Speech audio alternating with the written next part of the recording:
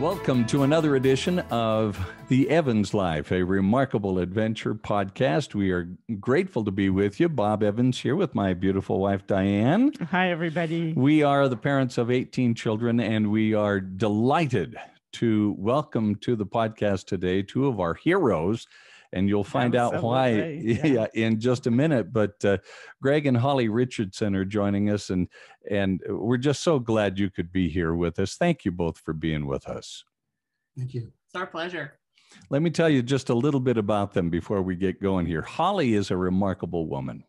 Her husband, Greg, of course, is no less remarkable. Holly is a columnist for the Deseret News and editor of UtahPolicy.com, a daily newsletter.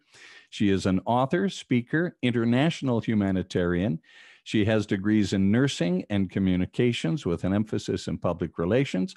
She's got a master's degree in professional communication and is finishing up her doctorate in political science at the University of Utah, where she is majoring in public administration, specifically nonprofit management, and minoring in international relations. Her website is hollyrichandson.org, where you will find resources for becoming all that you can be, dealing with stress, and she's an expert in that, and the details on her and Greg's remarkable adventure.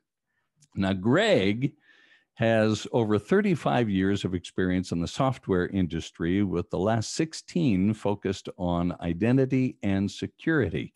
He is currently the identity architect for the BYU Universe of Universities, where he is responsible for authentication authorization services. His real love, though, is being a dad and now a grandpa. And together, Greg and Holly Richardson are the parents of 25 children. Wow. It's a shame you two haven't done anything with your lives. That's all I have. I know. I'm such a slacker. I got excited. I made breakfast for 2 kids before 8. You know, you're making the rest of us all look bad. You know that, right? You are awesome, you guys. You know, I heard about your story, and I kind of, like Bob said, from afar, we're heroes that you were able to open up your hearts. And, I've listened to your TED Talks and things like that, and how you have multiplied your love. So we are super excited to talk to you about all of this today. Well, thanks again. The first question I think that everybody has, and even folks like us who have a large family, we look at the two of you and in awe and wonder and say, how is it done? How, if you were to encapsulate that right off the bat, how do you do it? Start. Well, you just do it. You get up every day and you see what has to be done, and you take it one day at a time. I like that. That's true. And I also think sometimes people have an idea that we somehow had 25 kids that were all toddlers at the same time or something, but our journey took over 20 years, right? So our oldest is 34 and we are raising a 6-year-old. And so there's quite a spread in the ages of our kids. But I think Greg is right.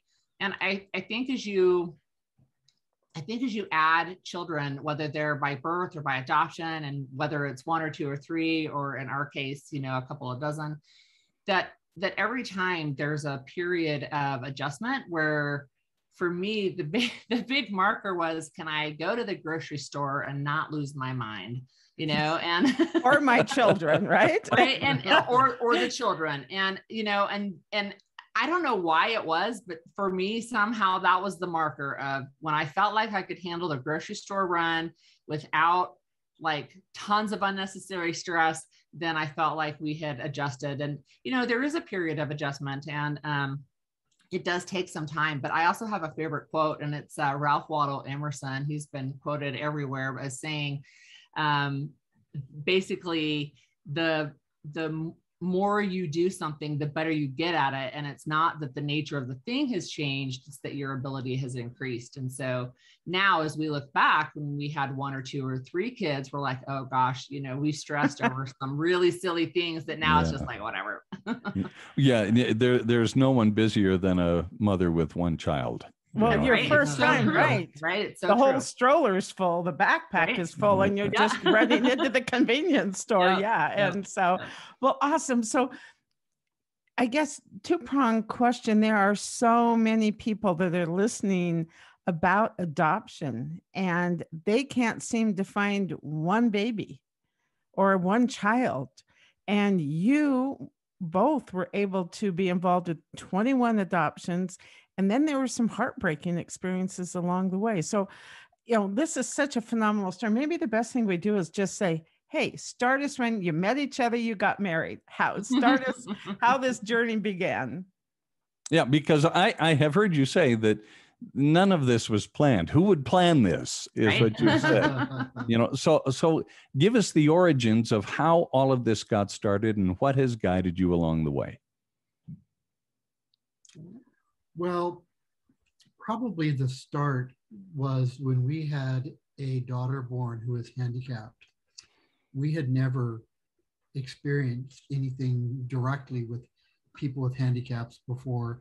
And we had a daughter born when we were, I was 26? When I was 24, I think. 24. We were young, we were naive, we didn't know anything. And we had a daughter born with severe mental and physical disabilities. And we were devastated. And we didn't have hardly any support. And it was hard. Looking back now, we realize it was a huge blessing for us. It was a wonderful learning opportunity.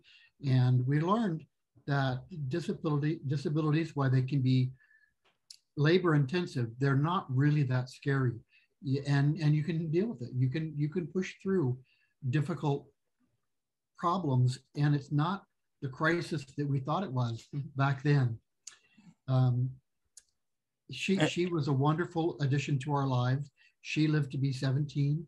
She died just a couple of weeks after her 17th birthday. And we absolutely adored her, and she totally changed our lives. So you want to tell the next part? Well, even to piggyback off of what Greg said, we actually met at college and got married, had plans. This would have been the mid 80s. And we just thought we would have a quote unquote normal family, whatever that looks like. But we expected that we'd have biological children who were healthy. And we thought we would have a relatively large family. We were talking about 6 to 8 kids, and we went a little bit further than that. But I mean, that's the part about you don't plan that, right? And so Elizabeth did change our lives, right? She totally changed the trajectory, because what she did was open up not only our eyes but our hearts to what was possible. And for us, what was possible is that we could love children who had special needs or a variety of things that maybe made them hard to place. And so when we did our first adoptions, we adopted out of Romania in 1991. It was a long time ago.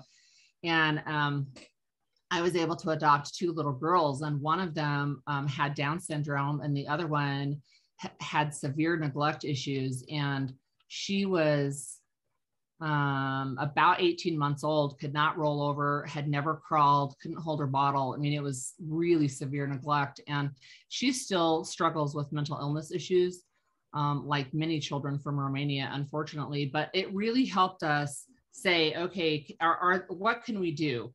And then the part 2 of your question, Diane, I think was, well, how do you get into that, or how do you follow that? How did you find them, and what prompted you? So what prompted us, I think the very first time, was we had heard these stories early 1990 about orphanages in Romania. And I admit to being totally naive. I did not realize there were still orphanages in the world. I thought that was a bygone era thing. And lo and behold, here's all these kids in Romania in orphanages. And throughout that year, we had some thoughts about, maybe we could go adopt. I had just given birth to our 3rd baby. And during 1990, that year, Greg changed jobs. We moved, changed states, came to Utah, bought our first house. And we're just like, okay, yeah, that's not possible. But Greg was watching a show right around Christmas time of 1990. And he said, you've got to come see this. And when I came in, it was a Barbara Walters 2020 special on Romanian orphanages. And she was talking about some families who had gone and adopted. And, you know, it's been 30 years and it still makes me emotional because the experience was so strong that I turned to Greg and I just said, I have to go. And he said, I know. And a few weeks later, I was there, and it was absolutely terrifying, but it was a huge push. And then all the other adoptions, it was a lot more gentle of a nudge. Mm-hmm. Now, Holly, when Greg said, "Come here, you got to see this," certainly there had to have been in your heart. I mean, you guys already had what, 3 children? Is that right? Yeah. And all of a sudden now Greg brings you in and has you watch it. What was going on in your heart prior to that would make you ready to hear that kind of a message and make you want to act on it? You know, I think there were several things that got us ready for that. We were foster parents when we lived in Washington State. And so we had experience in having children in our home that had a variety of needs. In fact, we had one long-term foster daughter who had some significant issues. And we were like, okay, you know, we can do this. And then we thought maybe we can't do the Romania thing, because we had talked about, you know, can we figure out how to adopt from Romania? And we're like, yeah, no, we can't do that. But we actually got a home study, and that's the first step to adopting, right? We got a home study so that we could adopt through the foster care system. And that never did work out, but we had a home study ready so that when this opportunity came up, I literally could get on the plane in a few weeks and go. So obviously the process of international adoptions back then was so different than it is now. Am I right in guessing that? Or yeah, it's so a lot of the paperwork is the same, and we had to do the same level of paperwork every time we did an international adoptions, and it's extensive. But what has really changed is the number of countries that are allowing children to be placed for international adoption, and that is something that just really breaks my heart, because the number of adoptions now happening internationally have just dropped dramatically. And personally, I think it has a lot to do with politics. I think political leaders in other countries have decided that they don't want to send their kids out of the country because it quote unquote looks bad. And you know, what's sad, of course, is that the kids stay in orphanages. It's not that they're having fewer kids go into the orphanages. It's that they now don't have families to take them, and so they're being raised in orphanages. Oh, wow. Well, so Greg said, come here. You decide to go to Romania. You know, Greg, I got to tell you, most of the time it's us ladies, right? Holly, that's saying, sweetie, are you hearing? Are you feeling? But did you have that feeling, thoughts? What came into your mind? Did you have any idea it was going to result in this? Some men have to be careful who they tell it to. I didn't even think at that time when I said, you got to come see this, that would result in adoption. It was just extremely emotional. It was a very powerful show. And I just, you know, she needed to see it. We needed to see it together. And of course, push led to shove. And before you knew it, who was pushing and who was shoving? Being shoved. Yeah, I would say one of the things that was interesting for me, especially looking back, is we had some real consistency when we came to adopt the next child or children. And it was things like we would get the whole family together around the dinner table, and I would start counting and say, there's somebody missing. And I would count and they would not be missing.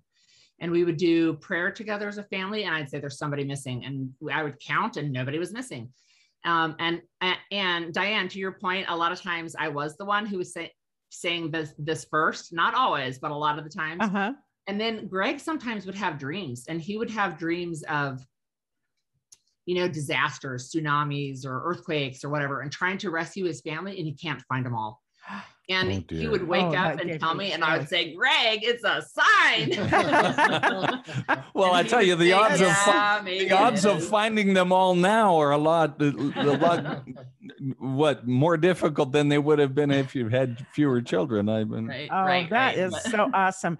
You know, you guys played together so well as a team. You know, was there ever a time when one of you said, honey, you know, not everybody's here at the table. you didn't get everybody in that dream last night. How did you ever? I mean, I've had people ask me, what do you do when one's ready to adopt?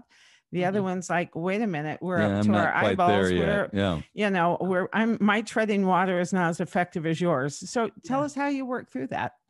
I'll start if that one's okay, because a lot of people ask that, and a lot of people have asked me specifically how I, quote unquote, got Greg to let me adopt. And the first thing I have to say is you don't accidentally adopt, right? Yeah, This is a joint process. There's a lot of papers to sign. This is not something that comes by surprise. But we had decided early on that this was such a major decision that we both had to know for ourselves that this was the right move. And there were times where I wanted to move forward and Greg was really uncomfortable. And eventually I recognized that we should not move forward with that particular child or that circumstance. And, you know, we just waited until we were both on the same page. And sometimes it went one way and sometimes it went the other way. Right. But for me, that was my perspective, right, of saying, even though I started pushing a lot earlier, we still had to be on the same page before we actually took action. And now Greg can tell you his side. Yeah, Greg, I'm dying to hear what you have to say on this.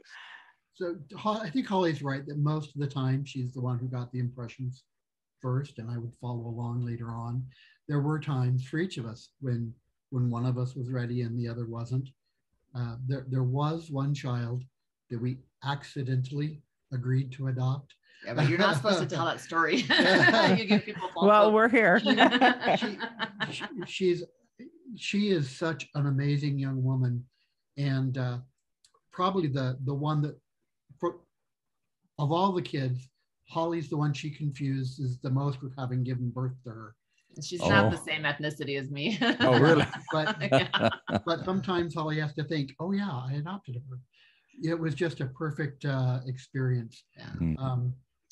It was 9 days from when we found out about her to when she was in our house, and she's 20 now, but she came to us when she was 4. So it was, wow. I thought I was saying, yes, let's meet her. And for people that I was talking to were like, okay, we're bringing her to you. And I told Greg, we're getting a daughter on Friday.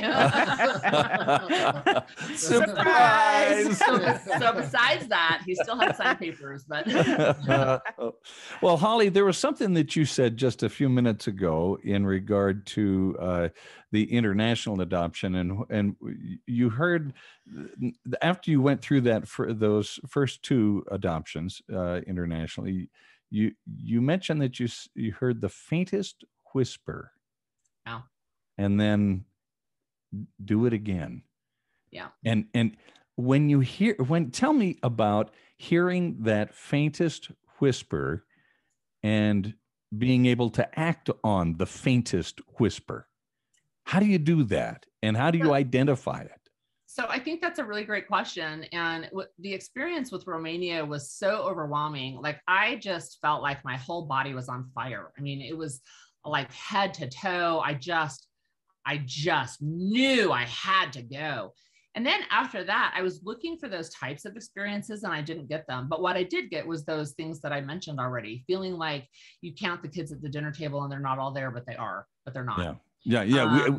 That's exactly how it's happened for us every single time.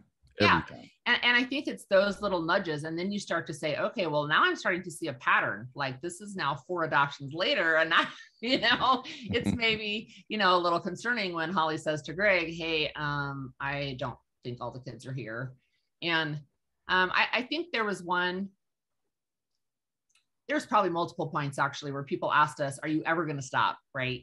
And we actually do know people who adopted much older than we are, but we're in our mid to late 50s, and we know people who have adopted in their mid to late 60s and even into their 70s. And so really, yeah. And so circumstances are different, right? It's never a competition, but we came to believe that we would know when the stopping point was, and it did become clear that we were done.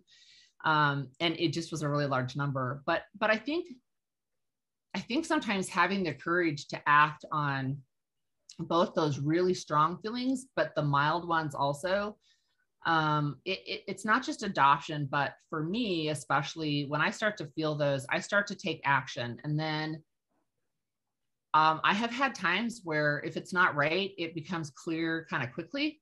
Mm-hmm. And then I either stop or back up or, pause, those kinds of things. I mean, I would say typically I would be ready to add again about a year, probably before we actually did add the next go round. And so we had, this intervening period of time to prepare financially and prepare the kids and, talk about how we're going to, make the finances work and those kinds of things. And so, I think for me, it's taking action, right? It's taking a step in that direction and saying, okay, well, maybe this is just me. Maybe it was just a funny dream, but I'm going to take some action and I'm going to see what happens next. Yeah. That's awesome. So is it an audible voice you hear sometimes, or is it just a feeling that you interpret this is the way to go, and then if it's not right, you're stopped? I mean, is that kind of... I've never heard an audible voice. Have you? Yeah. No. You've said something really, really significant here, Holly, and that is the idea of taking action and seeing where it takes you. Following that prompting, taking action, even though you don't have all the answers. I mean, if ever there was a definition of faith, that is it, where you take 2 steps into the dark and know that the light will follow you. Is that what you're talking about? Yeah, it is, absolutely. And I would say, look, it's really funny because I'm one who likes to read the end of books because I don't like the unknown. Oh, I love you. Yes. Doesn't that drive you nuts, Greg? Doesn't that just drive? All I need to It know does, is actually. just tell me where I'm going. I can get there. I don't care what the process Will is. you but I just wanna know- enjoy the journey? Will you No. please just Yes, enjoy the I journey? can enjoy it once I know where it's going. Thank you, Diane. Absolutely. Oh, a soul sister. So yeah, I mean, there's so much of it that is unknown, right? And I'll be honest, we've had some really difficult parenting moments, and there, it continues into their adulthood as you watch adult kids make decisions where you go, oh, I can see that's not going to work out very well. Yeah. And yet the one thing that I can always go back to is we knew for sure that this was the path we were supposed to go down. And that's specific to adoption, but I have the same thing, Diane, with should I pursue an education? Should I do more education? And I didn't go back to get a bachelor's degree until I was 49. So I'm 56 now. And, a lot of the kids were grown. I spent 30 years raising kids before I went to get the bachelor's, but I went back and forth with, should I do it? Should I not do it? Should I do it? Should I not do it? And then I would give myself permission in my head. Okay, I'm going to try one semester. And if it doesn't feel right, I'm not going to keep going, but it felt right. And I kept going. Where did you find time to do that? You're already raising, how many children did you have at that point? Do you remember? I don't remember, at least a dozen or 14. At least At home, right? Where do you find the time to do that? I mean, so here's my trick, I guess. And Greg can add in his observations. We all want to know because you're superwoman, Superman. I'm not, but flap her cape, Greg. You're going to have to flap her cape for her. No, so some I think is you're never going to find time, so you have to make the time. That means you have to prioritize the time.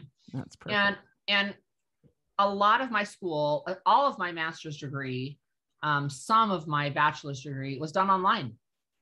And so my master's degree, it was through Southern Utah University. It was a really great program. I felt like it was really well done. I'm super glad I did it, but I did a lot of my homework between 9 p.m. and midnight. And it's okay, right? I mean, I hadn't slept through the night for 35 years. So why start now? Exactly. Diane, you're so funny. And the other thing that I don't do is I very rarely watch TV. I don't have a ton. You got to keep yourself. You keep disappearing. The ghost of Greg Richardson.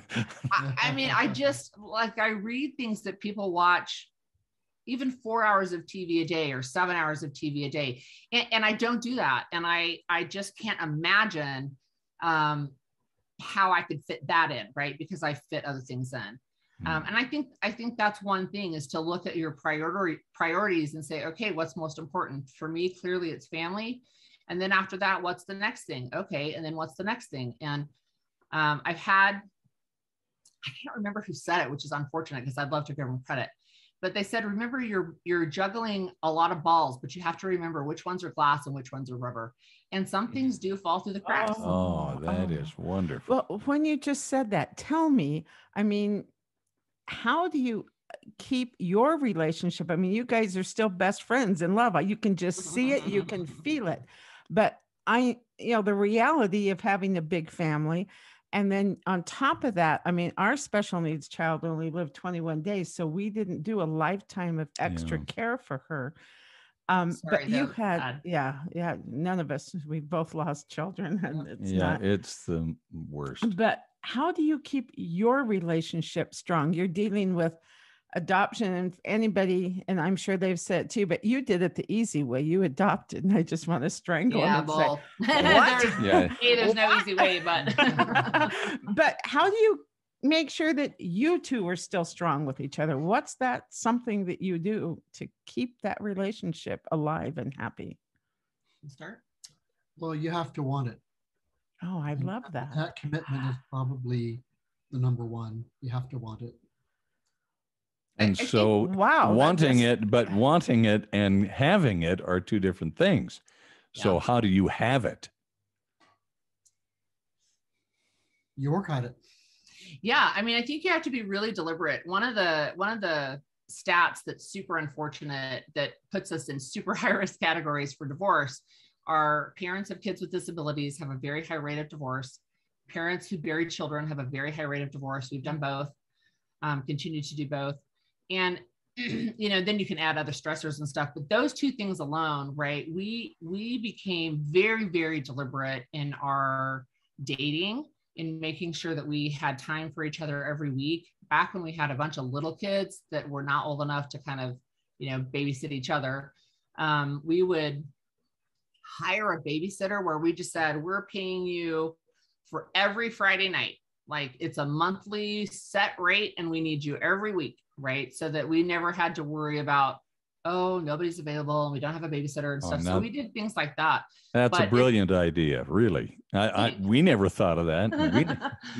It's just, part of it is you have to make time for each other. You have to make time for communications. It's super easy to get caught up in the poopy diapers and, what school papers need to be signed and, what's on the menu for the week and those kinds of things. And we actually have to have time where we talk about, well, what are your goals? And, what are your interests and how do we pursue those? And how do we support each other? Those kinds of things. You do have to be very deliberate and active.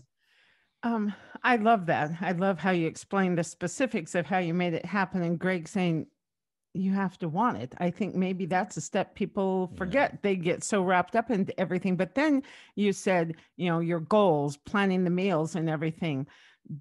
Is your life different?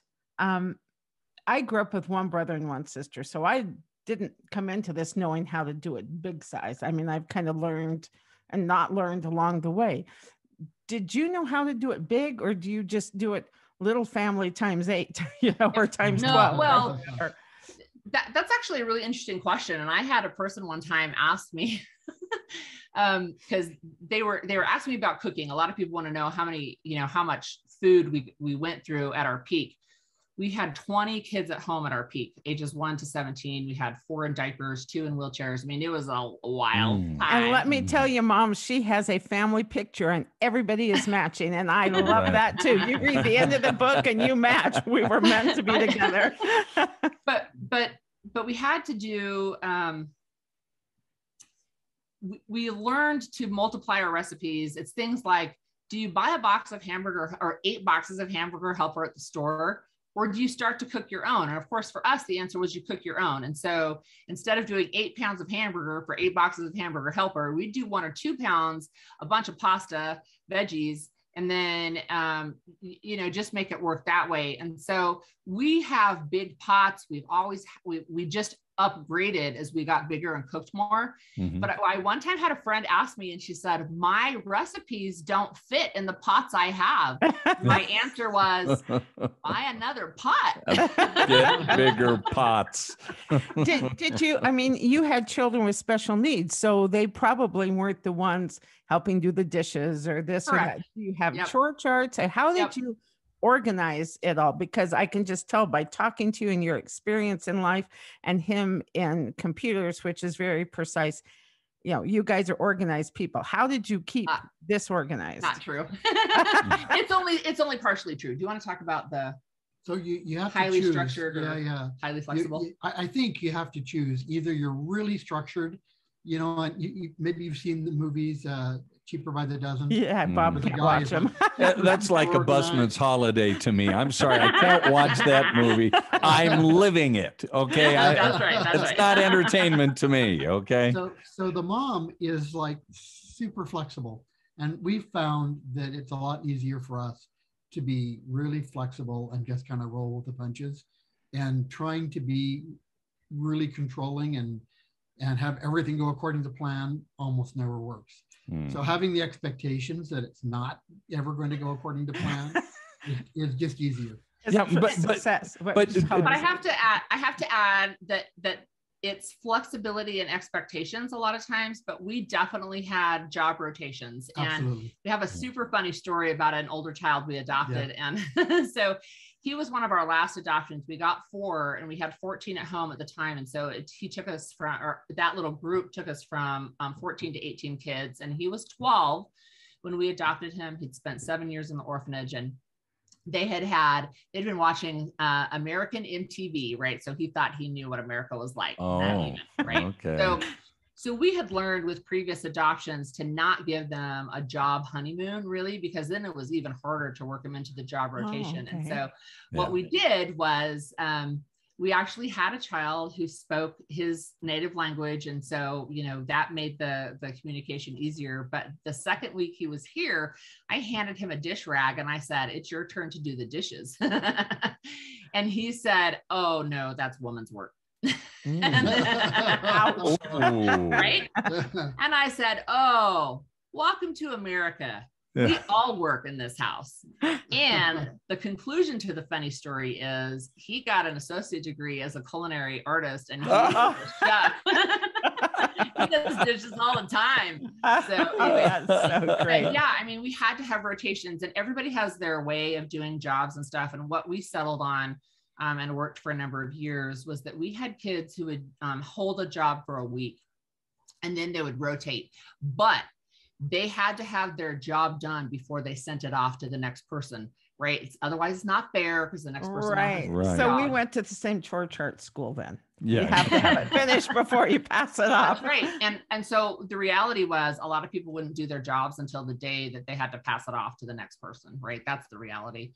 But we taught kids to do laundry when they were young. And people think that it's so amazing, but the truth is I was super irritated at having to wash clean clothes that the kids put dirty clothes on top of.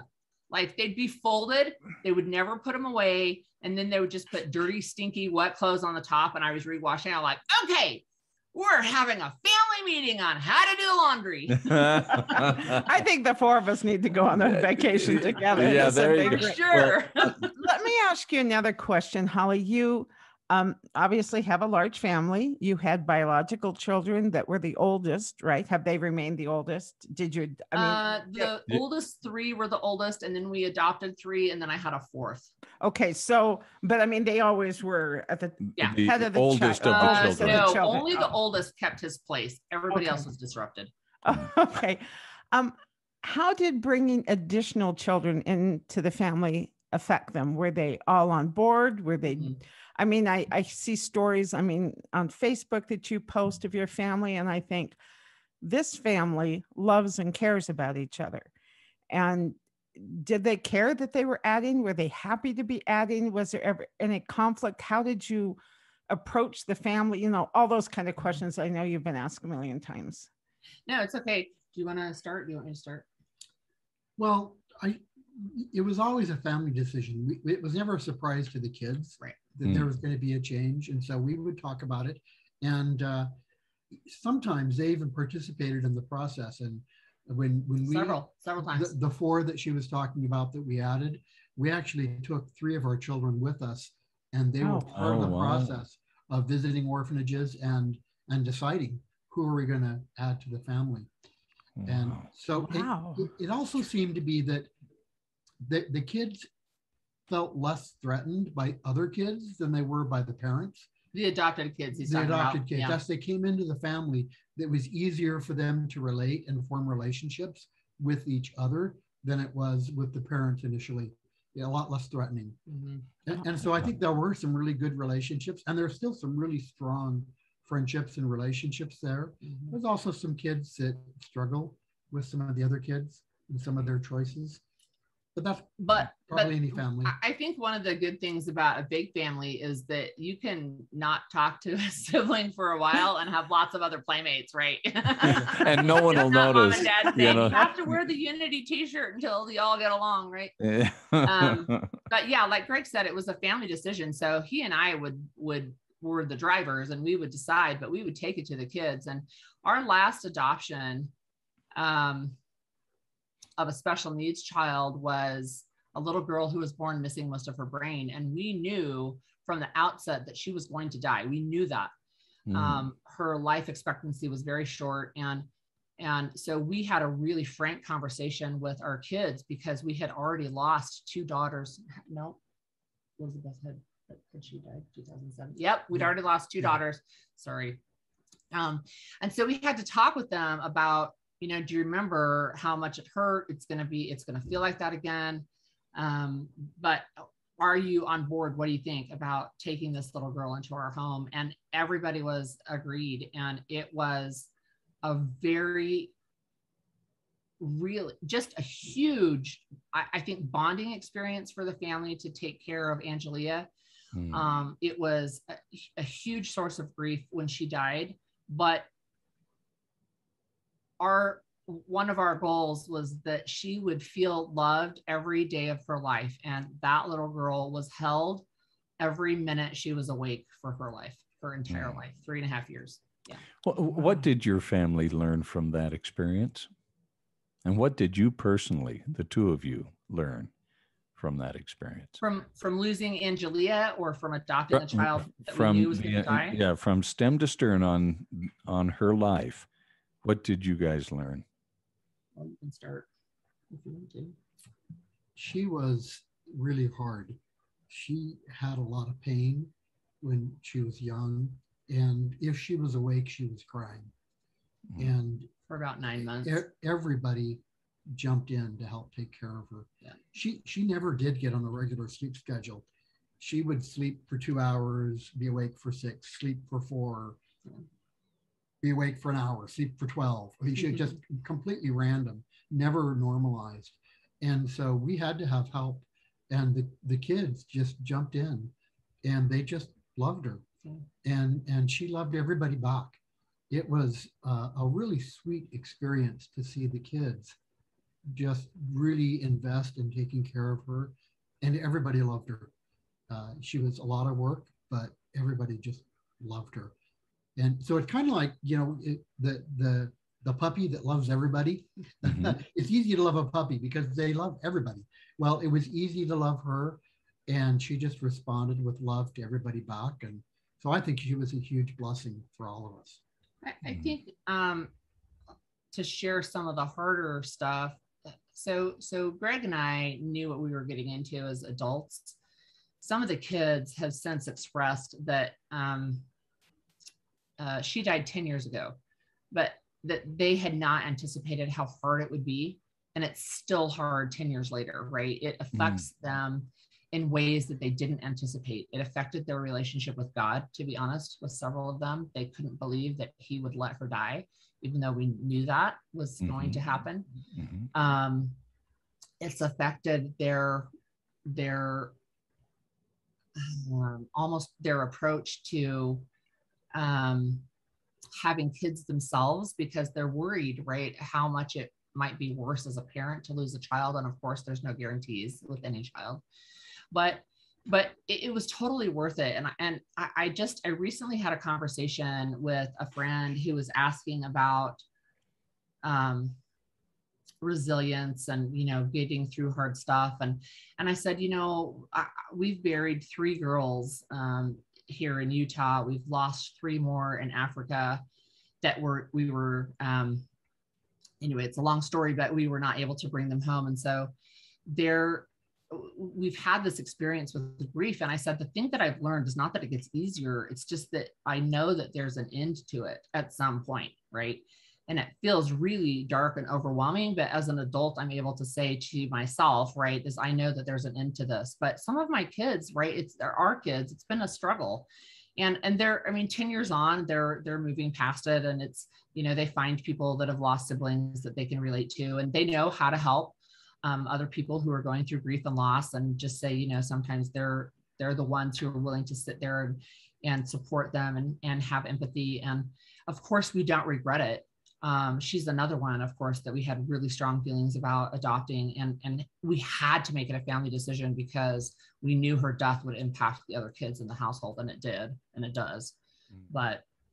But I think love is worth it. And that's the flip side of grief, right? Is if you don't grieve, you haven't loved deeply, or if you don't allow yourself to grieve, you can't get to the full expression of love. And for our family, we take that as the same coin, right? It's the same coin. And so as you love deeply, you also grieve deeply, and that's normal and it's okay. Anyway, back to my point with my friend, she was saying that there are people who are saying, well, Holly chose that. So like, why is she grieving? Why is she having a hard time? Well, choosing into a difficult situation doesn't negate its difficulty, right? It's just saying, okay, I'm signing up for heartache, and the love is worth it, and the journey is worth it. And it was. I think for some of them too, I mean, all the kids who were available for adoption experienced disruption Loss, prior to that. Trauma. They had loss. And most of them, it was the death of parents and or siblings.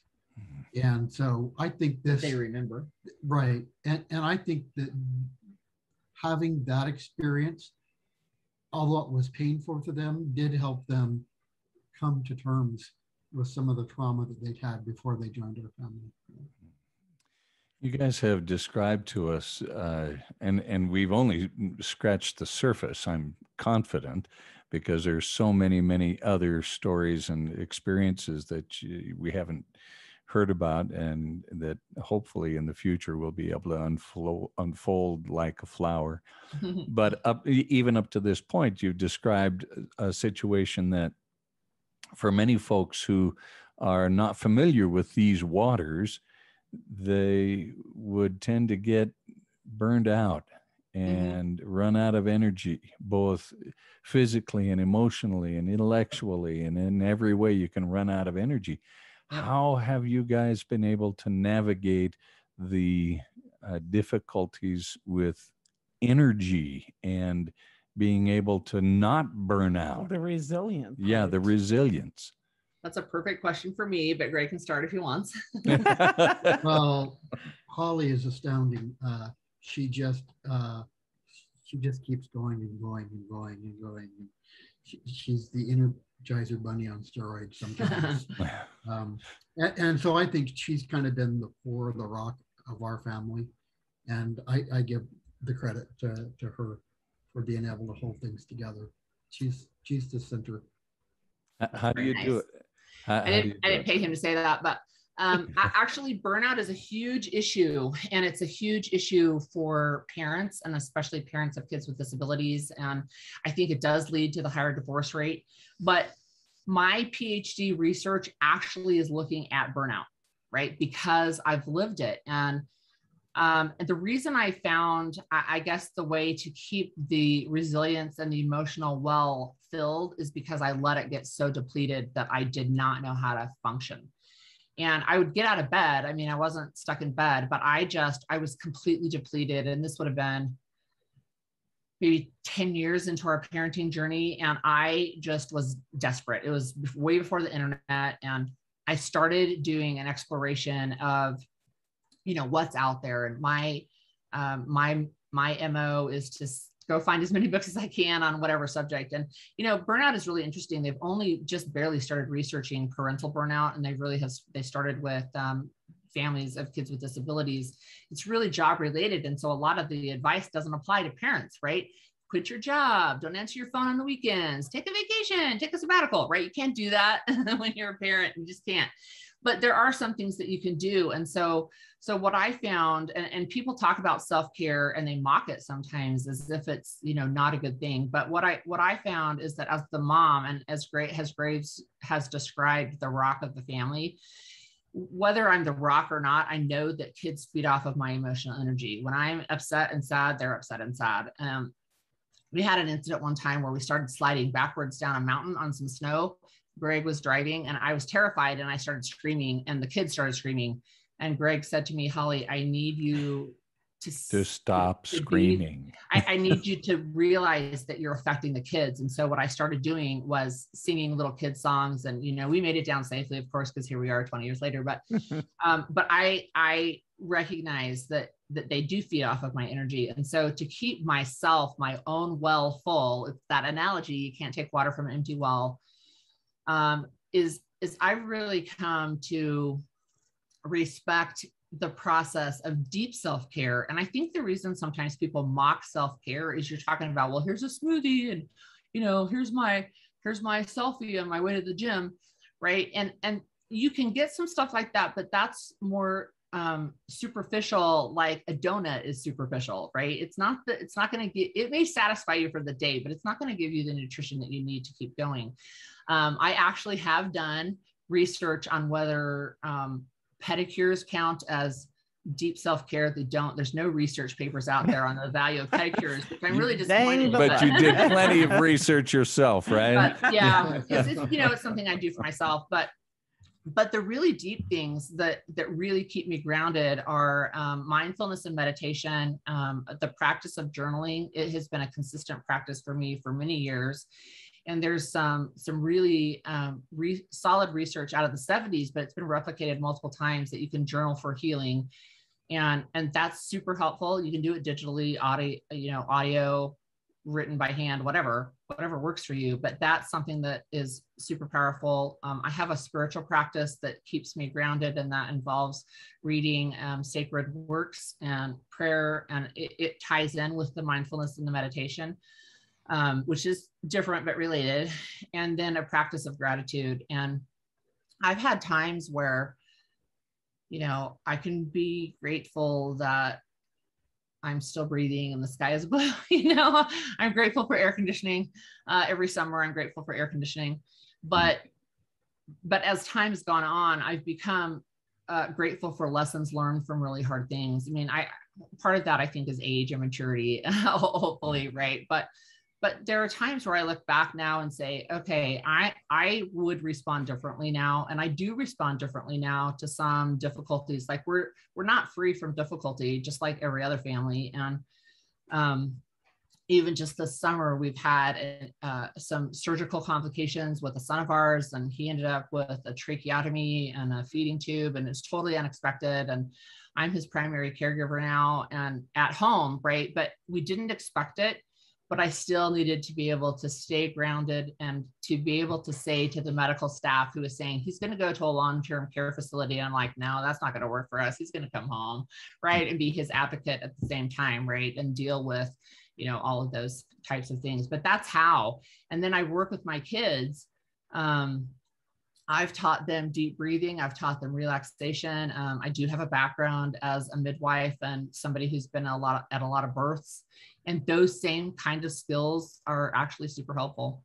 Mm.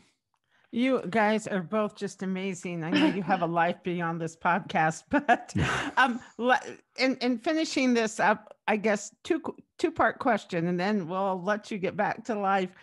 Would you change anything? And where do we go from here? You want to start? You want me to start? I can go first. I wouldn't change any of the kids. I love them all. There's some that facing some real significant challenges. And if I could magically fix them so that they didn't have those challenges, I would. But, you know, I think some of the kids, I think it was a turning point in their life when we had the conversation where I said, I'm grateful for you. And knowing everything I know, I would still pick you. Oh, wow. Everybody needs love and everybody needs to be valued. And they have provided such love and value for us. They've changed us. And I'm grateful for that change. So what would I change? I would be kinder. I would get mad less often. I wouldn't work as much overtime. Yeah, there's a lot of things that I would change, but I wouldn't change Holly, and I wouldn't change any of the kids. I'm very grateful for all of them. That's beautiful. That's beautiful. Holly. I think for me, as I look back, what comes to mind is, you know, would I want to know more? Because there were certainly times where I felt like I got way more than I bargained for, right? That we signed up for kids with some known issues and then they had way more issues, right? I mean, there's some of that. And yet I think if I did know, I might not have made the choice, right? It might have been too scary. If I had known more, right? It might have been too scary to take that plunge. So I think I'm grateful for that. I'm grateful for the journey that we've been on. I'm still trying to find my way as a mom of adult kids of how do you keep the family together and the relationships going. And, you know, you still have kids at home and you've got projects and illness and I mean, all this stuff. So how do people with adult kids, how do they keep that all going? I don't know yet, but we're working on it. And I think for going forward, I mean, I think one of the things that I like to share with families the most is you've got to be flexible in your expectations, and having kids with disabilities really helped us cement that in our heads. Our daughter, who had physical and mental disabilities when she was born, we had to change our expectations. It was forced upon us, right? And then after that, we could look at her example maybe and say, okay, so they might look normal, but their issues that they're facing help. It means that their journey is going to look different, right? And they're not going to be a straight A student. And I don't care because they learned to read when they were 12, right? Those types of things. And so I think flexibility and expectations is really, really valuable. And then keeping yourself grounded. And there is a huge emotional load, but the news, I guess the good news is, or encouraging news is A, there's things that you can do about it. And B, you can get through anything, right? And it can be overwhelming, but over time you get stronger and you get better and you learn more and you do better. And it really, I'd like to share the story of the donkey in the well. I know we're running out of time, but the donkey in the well, it fell in the well and he was an old donkey and the farmer's just like, I'm just going to bury him, put him out of his misery. And so he, is shoveling dirt into the well. And before he knows it, the donkey is out of the well. And the donkey can talk in our little story and says, every time a shovel full of dirt hit him on the back, he would tell himself, shake it off and step up, shake it off and step up. And pretty soon he was out of the well. And to be honest, sometimes getting through some really dark days, I need to make it through one more hour. And then over time, then I can make it through a whole day. And then I can make it through a week, and it's not that you get over your grief or the hard times in the way that we think you go back to the way it was before. You never do, but you expand your ability to go through things, right? I mean, we have things where Greg and I look at each other and say, people will experience something and say, oh, that was the hardest year of my life. And we're looking at them and going, we did that. You got a bad grade in school and that was the hardest year of your life, and I want to be supportive, but we buried kids, Yeah, more than one. Yeah. Well, yeah, it's obvious that Ralph Waldo Emerson was right. He was really right. The more you do something, the better you get at doing it. Not that it becomes easier. So, well, we can't thank you enough. Greg and Holly Richardson have been our guests on the podcast today. And I hope not only that you got something out of this, I know we did. And I also hope that Greg and Holly, you will come back, because there is so much more that we want to talk to you about that just we haven't had time to on this podcast, but hopefully you'll do that. And recognizing that your schedules are so much busier than even ours are, we know what a sacrifice it is for you to be with us. So thank you so much. Thank you so much for sharing your words of wisdom. That's right. Appreciate it. Anytime. It's our pleasure. The website is hollyrichardson.org. You can go there and find resources for becoming all that you can be, for dealing with stress and avoiding burnout, as we talked about here toward the end. And of course, details on Greg and Holly's remarkable adventure. Thank you so much for joining us. This is The Evans Life, a remarkable adventure. Bye-bye, everybody.